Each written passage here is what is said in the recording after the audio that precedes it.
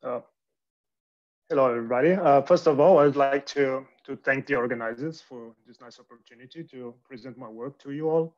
I am Julio Leite, and this work was done in collaboration with Alex Diaz in Brazil, José Valle in Spain, and Carlos Vaquera in Mexico.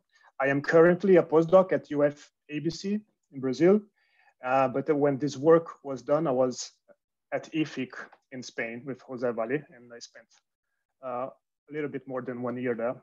And I'm just back to Brazil now. So I will talk about reloading the Axion in a 331 setup.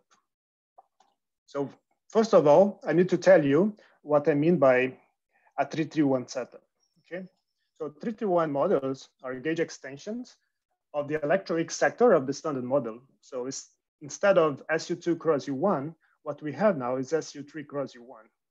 And the electric charge is given by this operator over here. So the 3 lepton doublets of the standard model are then promoted to triplets. So it's the fundamental representation of SU3L. And in order to complete the representation, we need to add a new field, which in this case is precisely the right-handed neutrino, or the conjugate of it. So in the fundamental representation of our model, we already have right-handed neutrino. It doesn't need to be added as a singlet of the extended gauge group. For the quarks, however, things work differently. For the first two families, they transform as anti-triplets, while the third family comes as a triplet of SU3. And this is necessary to ensure anomaly cancellation for the gauge extended symmetry. And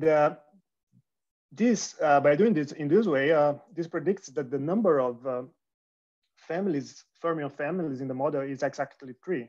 So in other words, in our model, the anomaly cancellation is not achieved within each family as in the standard model, but it takes into account all the 3 families to cancel the anomalies.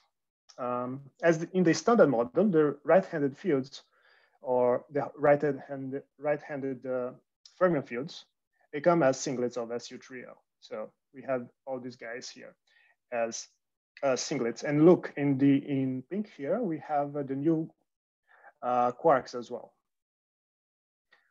Also, in this model, we can define a B-Zell symmetry, which has a non-trivial realization, which is given by that. So the B-Zell symmetry here is like a residual symmetry in our model. It's like the electromagnetic symmetry generated by this, and this also will come as a residual symmetry of the model. And in this model, it's interesting that the B-Zell symmetry is already anomaly free, so it can be promptly promoted to local. As we are talking about the gauge extension of the standard model, the gauge sector has new vector bosons, which are given by this. And for the scalar sector, we need at least 3 triplets to break the symmetry spontaneously and also to generate mass for all the fermions in the model. So the symmetry break-in, as I was saying, is the symmetry break-in pattern takes 2 stages, 2 different steps. First, this 331 gauge group is broken when the third component of phi3 gets a VEV down to the standard model gauge group. And then when the first and the second components of phi1 and phi2 get a VEV, we break the standard model gauge group. When we write down the full Lagrangian, we notice that it displays almost an automatic Peccei-Quinn symmetry. And if you just forbid 2 operators, these 2 here, we have the symmetry appearing in our model. For the second operator, it's interesting to notice that it generates neutrino masses. However, one of the neutrinos is necessarily massless, and the other 2 degenerate and have masses proportional to the VEV of the second triplet, which is of order of the electroweak scale. So we don't have a suppression mechanism for neutrino masses here. So it gives us another motivation to implement to impose the PQ symmetry so that we can generate neutrino masses properly in with a suppression mechanism And at the same time, with this PQ symmetry, you can implement the PQ mechanism to solve the strong CP problem and also have a dark matter candidate as the axion. So how do we do that? We do in a minimal way by extending the model with a scalar singlet, sigma, that gets a VEV at a very large energy scale, and we host the axion, as in the invisible axion scenarios that we know of, similar to them. And also we need to add a vector like neutral leptons, which will help us with the generation of neutrino masses. They will be actually the mediators of neutrino masses, as I will show you later. Okay, so this is the field content of our model. So we have the fermions here and the scalars. And let's have a look at this column here. So the fields that get a VEV are the ones in red here. And you see this column tells us the B-Manzel charges of these fields. So the fields, they are not charged on a B-Manzel, which means that when they get a VEV, they do not break the symmetry, and neutrinos are then necessarily Dirac fermions in our model. So, and in the third column, we show the PQ symmetries, the PQ charges of all the fields in a model parametrization. So the PQ symmetry is indeed anomalous, as it needs to be, and we calculate the PQ, the QCD anomaly coefficient, and it's basically the PQ charge of the scalar singlet sigma here. Okay. And from this anomaly coefficient and the anomaly associated with it, we can implement the well-known PQ mechanism to solve the strong CP problem. Let's have a quick look now at the fermion masses in the model. For the quarks, we can write down these terms here. And when the fermions get a VEV, we can write down two mass matrices. So we have these block diagonal mass matrices, where the first or the upper 3x3 blocks correspond to the standard fermions. And then we have the extra fermions that are necessary, or the extra quarks that are necessary to complete the representation, the SU3 representation, the triplet representation. Okay.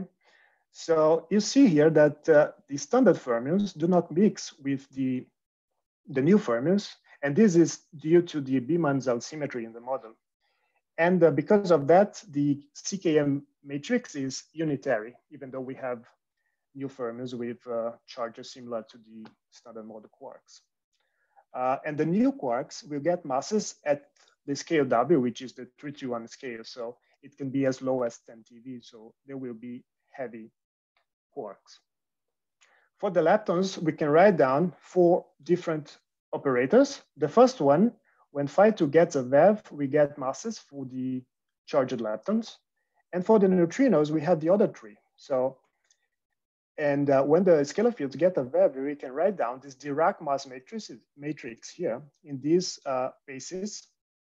And by looking at it, and also by remembering that this sigma is the PQ scale, so it's much larger than the other 2, the electroweak and the 3-to-1 scale, we can implement, we have here a structure of the seesaw type, okay? But this is a Dirac seesaw mechanism. And then by diagonalizing it, we find that the light neutrino get masses given by this expression. And what's interesting here is that neutrino masses are then depend on the 3 scales of the model, the electroweak, the 3-to-1, and the PQ symmetry.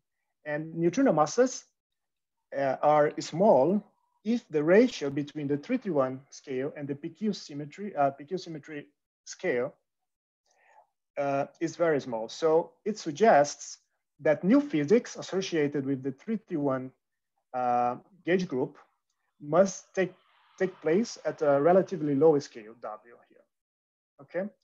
So for example, if we take V1 over 100 GeV, W over 10 TeV, and V sigma of 10 to 12 GeV, we have consistent neutrino masses, 0.1 EV, for example, with reasonable Yukawa couplings. Let's see now some of the axion properties. Okay, so the axion in our model has components over all the scalars. So the first scalar, phi1, you have a component, and the 2 and the 3 scalars here, and then also over the scalar singlet. And this is this constant, the normalization constant here. The profile of the axion can be written down in terms of the charges, the PQ charges. And as usual, you can write down the PQ charges in terms of the vevs. Okay, and here we parameterize in terms of two angles. So theta is given by this, which is suppressed by the 3-to-1 scale. So theta here is a small angle in our model for these vevs that we considered, while beta is the usual angle in the DFSZ model or even 2 Higgs doublet model. So it's the ratio between these two vevs that make up the electroweak scale. In our model, the fermions, the standard fermions, coupled to axions through phi1 and phi2. So in this limit, where theta is small, the couplings between the axion and the standard fermions are proportional to cosine of beta and sine of beta. And this is very, very similar to what happened in the DFSZ model. Okay, but also we have new fermions that couple to axion a la KSVZ model. But here, the coupling of the new fermions to the axion is proportional to sine of theta. And this is very small. So this interaction is very suppressed. So in the end, we can see our model as a hybrid construction, a hybrid DFSZ, KSVZ construction. However, the DFSZ-like features are much more prominent due to this hierarchy. The charges, they obey this, they satisfy this relation here, which comes from the potential term. This is the non-trivial term in the potential. And in the limit where the PQ or the V sigma scale is much larger than the others, we have that the axion is projected basically into the singlet, and then we have an invisible axion as expected. Okay, so we can have a look now at the axion coupling to photons, which is a nice feature of the model. So to do that, we calculate this anomaly coefficient associated with the electromagnetic symmetry that remains conserved. And in our model, it will give this value, which is -4/3 times the PQ charge of sigma. So the axion to photon coupling, which is generically given by that, has this model dependent part and the model independent. And in our model, the model dependent part is given by -4/3, as I said, and it has the same sign as the model independent. So it implies an enhancement of the axion coupling when compared to the most popular scenarios. So for example, if we consider the DFSZ type 1 or 2, or even the KSFZ models, we have that this ratio, the model dependent part, which is the ratio between this anomaly coefficient and the QCD anomaly coefficient, are given by that. So they have opposite signs to the model independent, or they are 0, or it is 0 in the case of the KSFZ construction. So the couplings to photons are then given by something of order 1 here, this overall term in front, or order 2. And in our case, we have 3.3. So it shows an enhancement which can be tested experimentally. And this is the consequence of the gauge structure of the model, of how the axion is embedded in the 3-3-1 setup. So I will show you here this plot, which shows the axion coupling to photons versus the axion mass and the axion decay constant. So for the DFSZ type 1 and type 2, we have the predictions in orange and green. And for our model, with this ratio between the anomaly coefficients, we have the prediction in blue. And the dashed lines are the sensitivities of experiments. So we see that our model can be more thoroughly tested because of this enhanced GA gamma coupling here. So it lies within the sensitivities of some experiments. So I'll go to my conclusions now. So our model is a 3-to-1 model that touches upon many problems, such as the number of fermion families, strong CP problem, dark matter, which can be axionic, and neutrino masses. And all the new gauge bosons and fermions get their masses around the 3-to-1 scale W. And the neutrino masses are given by this relation here, are proportional to a factor that depends on the 3 scales of the model. And this relation suggests that the new physics takes place at a relatively low 3-to-1 scale W, which can be as low as 10 TeV. So that all the phenomenology associated with the 3-to-1 gauge structure are supposed to take place at a low scale and can be tested. The model is a hybrid DFSZ KSFZ construction, but it has DFSZ-like features that are more prominent. We have that the Axion coupling to electrons is enhanced. Also in our model, we have that the domain wall number is 1, so we are free from the domain wall problem. Another feature that I haven't showed to you, but it's also worth mentioning, is that we have flavor-violating Axion couplings to quarks, and this comes from the original gauge structure. And then we can set some, can use some constraints to set a lower bound on the PQ symmetry here, the PQ symmetry scale.